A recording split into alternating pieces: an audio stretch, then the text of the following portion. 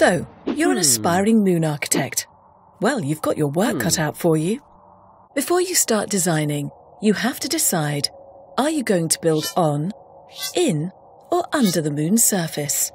Let's pick on for now. Next, the spaces. What do you need? A place to sleep, of course, and a place to eat. But keep in mind, this is the only home on the moon.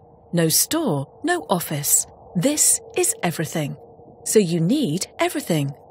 A place to do experiments, a computer room to store information and communicate with Earth. Even a place to grow food. Lastly, workout rooms. Living in low gravity on the moon makes your muscles weak really quick. So working out is essential to stay healthy. Don't bring your normal weights though, they won't be much use. Now we can start thinking shape. No need to stick to a house shape. Make it a dome, a blob, a triangle. And do you even need stairs? On the moon, you can jump from floor to floor. Also much more fun, isn't it? Next up is building. See here what you can use to make your house.